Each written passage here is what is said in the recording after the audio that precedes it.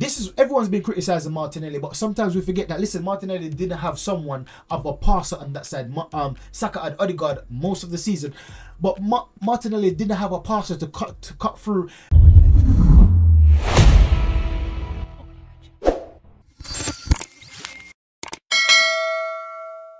In this video, I'm going to talk about a special player that we've been linked with, and for me, I'll be happy with this player. I'll be so happy if we got him, because it's something that we need. It's a skill set that we need. It's a type of player that we need, that we've been missing for the last season or so. I would say we've been missing a player like this in our team, and it will push us to be more competitive with Man City and Rodri midfield, because right now Rodri is the best centre mid in the world. We just saw him won player of the tournament for Spain. He's been the best player, the best centre mid for a while now. I know it's kind of subjective when it comes down to La Liga, when you talk about Modric, when you talk about Kroos. There's a lot of players that's name would be in the ring as the best centre mid in the world. However, when it comes down to the Prem and for this Euro, we realize that, listen, is no argument about it. Rodri has been the best. He's even won the trophy. So this player, I believe, will help us to be more competitive with City's midfield, and I'm going to get into the reasons why. But make sure you tune in to the watch the entire video, because I'm going to also do some. We're going to watch a video of him, and we're also going to look at some analysis to see better understand what I'm talking about. When I'm going to be comparing him to Xhaka. I'm going to be comparing with Thomas Partey, with Rodri, obviously, which is the last one. So make sure you stay tuned, as well as there was another player, Declan Rice. I'm going to compare it to Declan Rice as well, because if we get him, they're going to be playing as a 2 potentially. So let's get into the video now. So as we can see, Thomas Partey, 3 years older, is taller than Thomas Partey. Don't worry about the market value, because he's got 1 year left on his contract. Marino's got 1 year left on his contract. So he's going to be fairly cheap. So, and as well as he wants to leave. So don't worry about the market value. He's actually cheaper than Thomas B right now, perhaps. Now, when you take a look at where he plays now, you can see Thomas Partey plays on the right and he plays on the left, which is another interesting fact, and I will tell you why in the next comparison player. Now, even though Thomas Partey only played 14 games compared to Merino's 32, we're talking about percentages. So when you come down and take a look at something like now, for example, what I want to highlight about this guy mostly are a few areas, but looking so far, we see that he's better than Thomas Partey and everything. Now, Thomas Partey, when it comes down to interception, Thomas Partey get a 0.8, an average.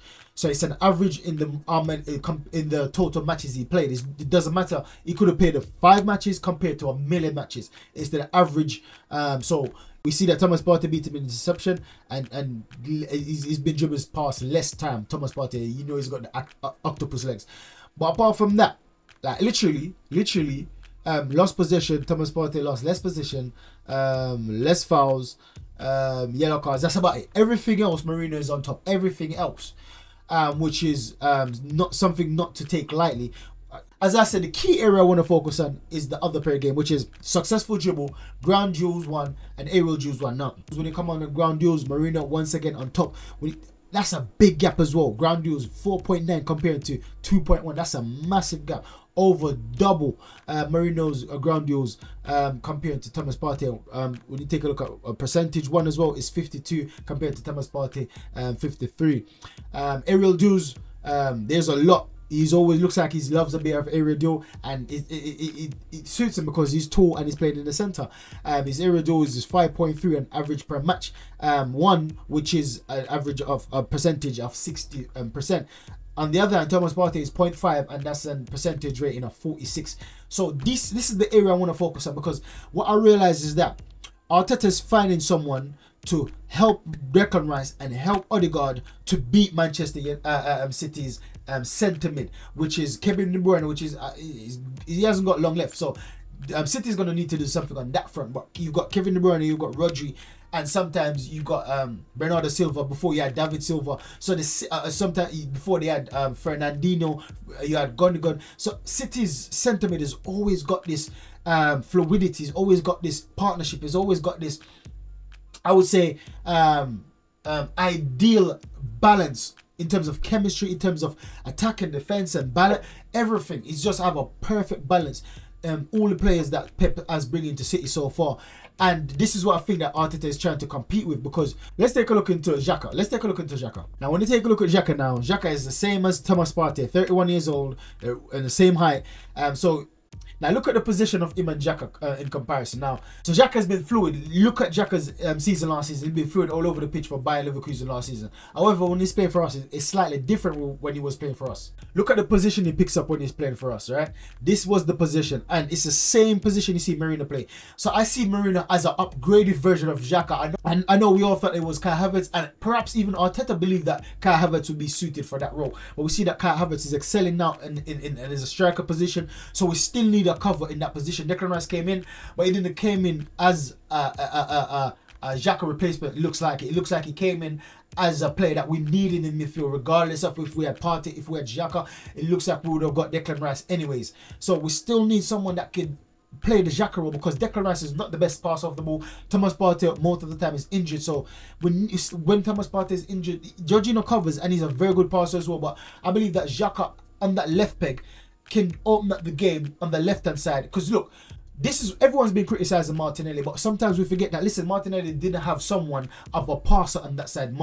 Saka had Odegaard most of the season, but Martinelli didn't have a passer to cut through, create some passing lanes or in the getting behind on that side. Declan Rice done the best he can, but he's not left-footed to be putting through certain passes that a left-footed passer would be able to do. And I believe that this is what Xhaka had to the team. When Xhaka was last season, Xhaka played for us, which was his best season in Arsenal share. That's the position Xhaka picked up. He was playing the same position Rice played, but however, he was integrating. He was teaming up with Martinelli on that left hand side. Sometimes you see him on the outside of Martinelli, playing on the byline, and Martinelli come drift inside and playing his position. So he was perfect with Martinelli, and I believe that this is why sometimes we're not getting the best of Martinelli. But if we get someone like Merino, I believe that Martinelli will once again shine, and all these criticism that we once had of Martinelli, it will just fade away.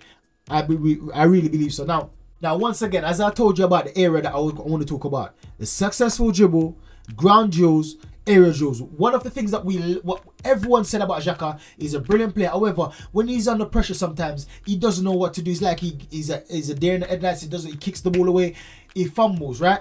And when you take a look at his stats, you can understand why. Look, Merino doubled the average of Xhaka in terms of successful dribble.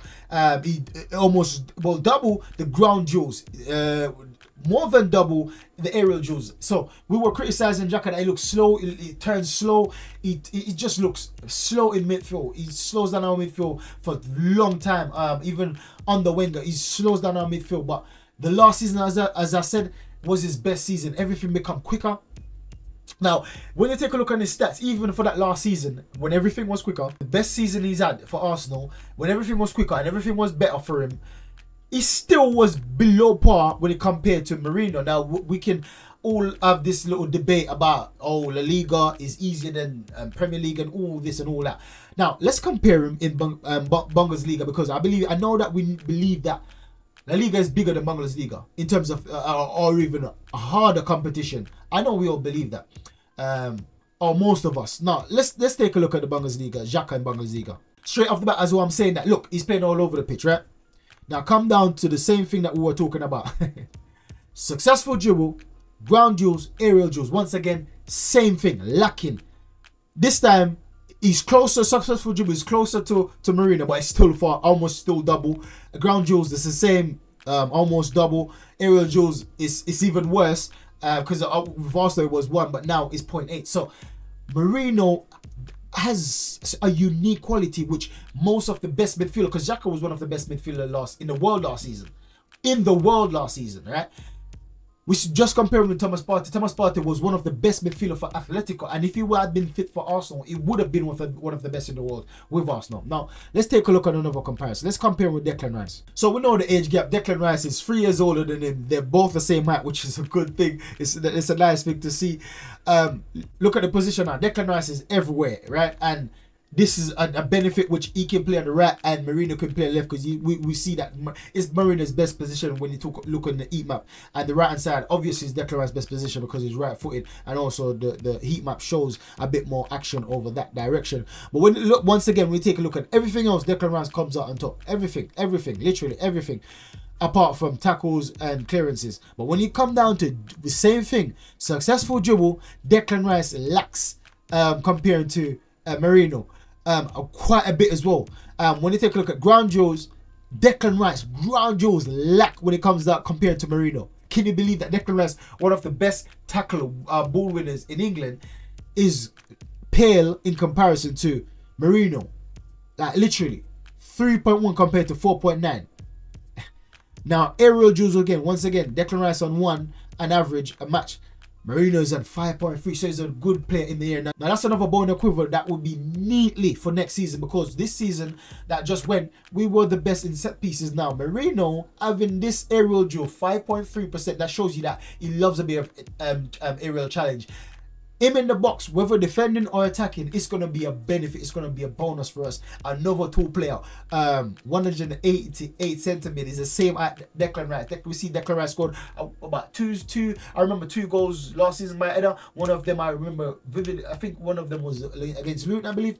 That last minute win, I believe, against Luton at Luton's home. Declan Rice pops up with some good headers last season. So did Gabriel Magalhaes. So getting a player like this that's good aerial juice compared to Declan Rice. Declan Rice scored about 1 or 2 goals headers, and he's got a better aerial duel than Declan Rice.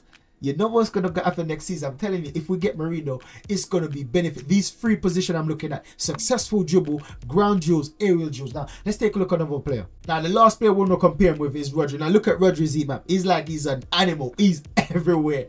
And look at the attacking mid. He's mostly in that attacking areas because City normally dominate teams in the attacking area, in their attacking area, in the opponent's half. They sit the opponents in there for the entire match, most matches, and this is why you will see Rodri in heat map like this.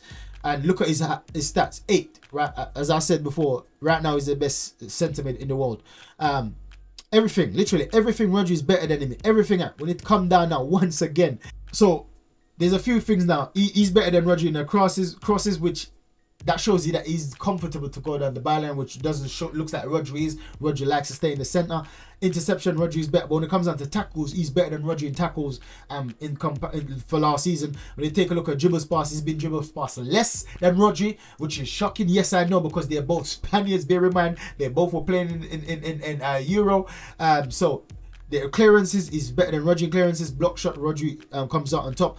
Now, when it comes, the thing that I was comparing last with the other players, look at this now. Successful dribble, Rodri comes out on top. 1.2 at the 75% average win rate. Successful dribble. Now, yes, Rodri won, but look how close this is. Bear in mind, he's closer to Rodri than Declan Rice. He's closer to Rodri than Thomas Partey on average, even though he didn't play a lot of matches last season.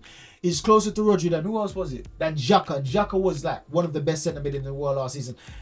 He's been closer to Xhaka. Dribbling, successful dribbling. So that shows you that he's a good ball carrier. As I said before, that City has always been blessed with good ball carriers in the centre of mid. Gundogan, De Bruyne, Rodri, Fernandinho,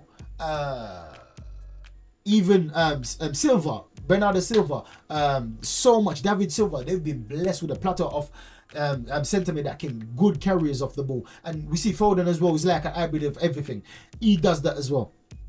So we need a player like this to bring us to the next level. And this is what I believe that Arteta is doing.